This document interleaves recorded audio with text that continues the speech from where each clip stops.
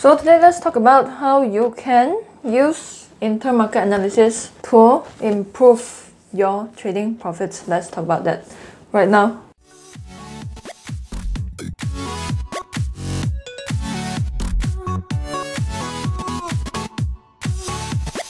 First thing first, what is intermarket analysis? Some people give it another different term, cross-market analysis. But what is cross-market analysis? Let's say today you want to buy a pair of Jordans. You go to the small shop, you look at the price, 200 bucks. Knowing that there's a second shop beside, of course, you're gonna go to the other shop to compare to see which one is cheaper. You do inter-shop analysis. So when you go into financial markets, you want to compare the relationship, the prices among different markets. You are conducting intermarket analysis. On the other hand, if you're the shop owner, alright, when your competitor one day decides to cut their prices, the chances of you cutting your prices is going to increase as well because you want to stay competitive. So you can say that the price of the shoes are positively correlated with each other because when one price comes down for one shop, chances are the prices for another shop selling the same product is going to go down. Same thing with the financial markets. When certain asset class goes up, the probability of another asset class that is related to it is also going to go up. But the question is, how much is it going to go up?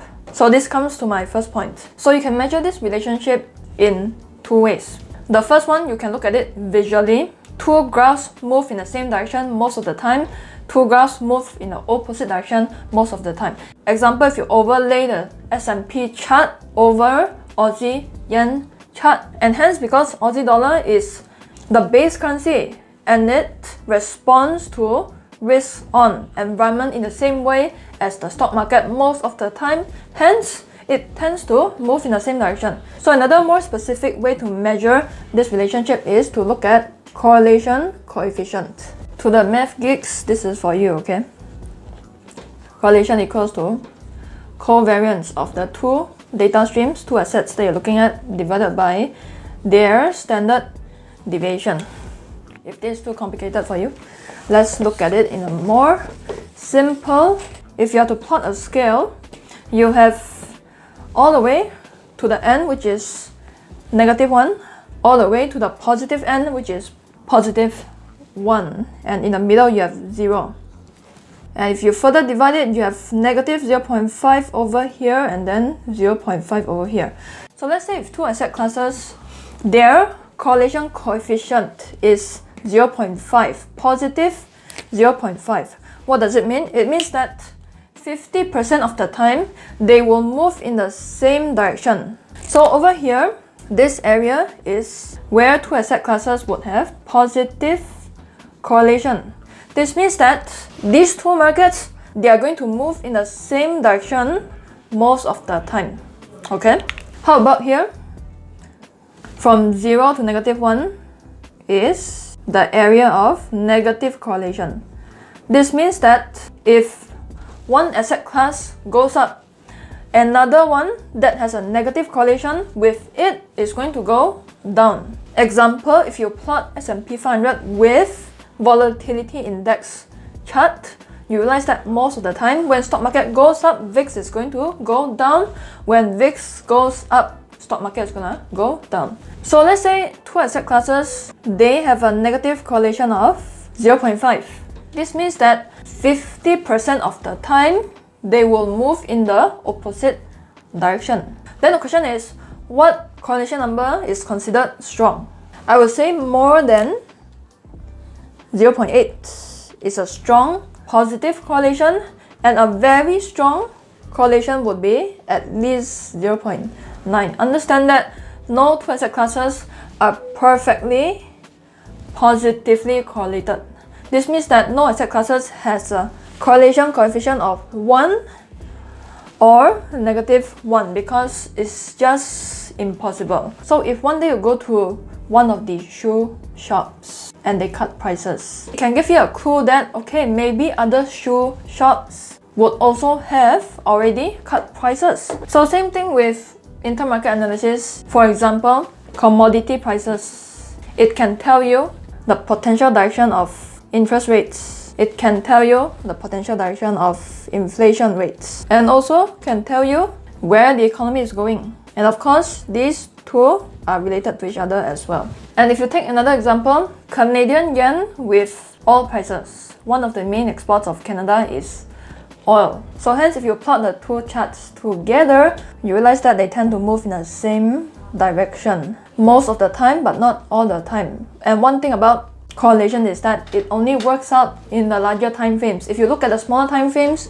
minute time frames, hourly time frames, you realize that the relationships are random. And if you look at it carefully, you realize that oil prices most of the time is going to move first. It's going to U-turn first before Canadian yen makes its move. And there are many reasons why they are correlated to each other, but I'm not going to go into detail for this video, maybe next time. So back to this, use it to provide clues as a confirmation. This means that you cannot use it to enter a trade alone. You cannot be like, okay, oil prices U-turn now, I'm gonna buy now. What's your other reason? That's it. When you buy Jordans, you don't only look at the price, right? You also look at other things. For confirmation, you need to look at the color, you need to look at the size, you need to check whether the cashier is nice to you or not. Use it as a confirmation in addition to your technical analysis, in addition to your fundamental analysis, in addition to your risk management, everything else. And sometimes markets in itself, it can provide you a clue as to when a recession is going to come. You realize that most of the time, stock market, it tends to move before the economy. Freaking end of March, early April, when the pandemic just started, stock market, guess what? It U-turned. S&P 500, leading indicator for economy. Futures market as well. Commodities market as well. Third point, very important. Learn to spot direct correlations. Learn how to spot the fake correlations. Fake as shit, just like your freaking ex. Doesn't mean that if the lines move in the same direction, then it means that they have a direct relationship with each other. Give you one example. This year, there are people who make tons of money selling what? Masks. So over time, this year, the sales increase. If you plot a graph, it looks something like this. It goes up, okay? This year, what else also increased in terms of sales? Board games. So if you plot a graph, it's gonna go up as well. So does this mean that the next time board game sales increase, mask sales are also going to increase? Does the relationship make sense? If two asset classes move in the same direction, does the relationship make sense? Or is it due to some external factor? What's the external factor for this? Stupid COVID-19, when the pandemic is over. And for some reason in some year, board game sales increase. And there's no pandemic, no more. Does this mean that face mask is going to increase? The increase in sales in board games might be because of a certain movie that's released, then people are inspired to play board games. Can be due to many factors, right? If the correlation doesn't make sense, then it is not going to last long. Then you cannot use it as a confirmation. Understand? So in the past, I've made a talk where I share a little bit more detail on how different markets are related to each other. You can go and check it out. Okay? Talk to you in the next video. Bye.